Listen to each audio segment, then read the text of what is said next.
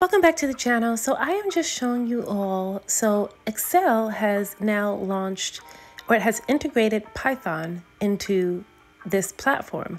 And so in order to enable it, you want to go into your accounts, Microsoft 365, and you want to enable the beta channel. And so that's what I'm showing you. You click agree, and then you click OK. Now, a disclaimer, I'm not able to still access it. I don't know if there has been, I know that they're still rolling this out.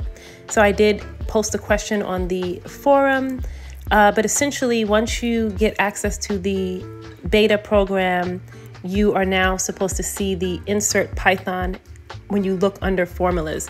So right now what I'm doing is I'm just double checking if I missed anything, and I still do not see Python. So I'm just going to type in Python here, and I do see the insert Python. You see that there, but it should be within the formulas tab here, but for some reason it is not accessible to me, and I've gone through all the steps.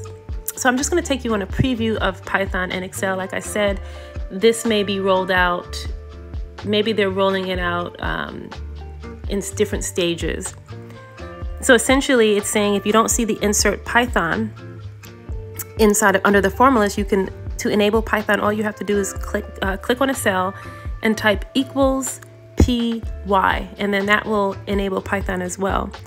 But you see, so I'm just looking at the direction. So it's just saying 2 ways. This is giving you ways to output the data. And so it's just saying, well done. It was a quick tour of the new Python feature. So now I'm going to learn more. I want to show you guys here to get started with Python and Excel. Perhaps it will work for you all. It's telling you to join the Microsoft 365 program and then enable the beta channel. And then under formulas, you should see insert Python. If you do not see insert Python, you can still enable it by typing equals py. Again, this did not work for me. But I did email the forums, and so I will keep you guys updated on that. But this is incredible. So now that we have this integration, Python integration in Excel, this will make data analysis, data modeling that much more streamlined, right? Now you see what I'm doing here. I'm just trying that. I'm letting you guys see. I'm typing in equals py, still don't see it. It's supposed to pop up. It's supposed to be like an auto pop up, but I still do not see it.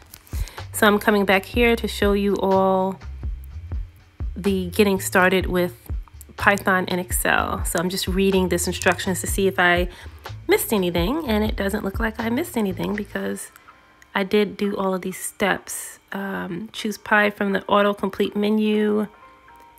And once Python is enabled in a cell, that cell displays a green Pi icon. I'm just going to try this one more time. So I'm going to try lowercase. I still do not see it. It should automatically pop up. It should automatically pop up.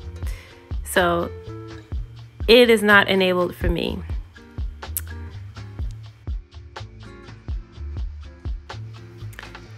Now, once you have this Python, once you have Python installed, like I was saying, it should be under your formulas tab, and so you should see the insert Python.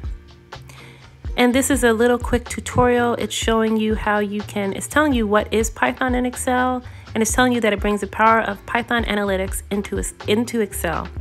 And so you can create data frames, you can create visualizations, images. This is telling you how to enable the Python in Excel preview, choosing the beta channel insider. Select formulas and select insert Python, and then in the dialog that appears, select the try preview. I'm just digging into a little bit more information. This is telling you how you can combine Python with Excel and the features, and how this can basically supercharge your data analytics.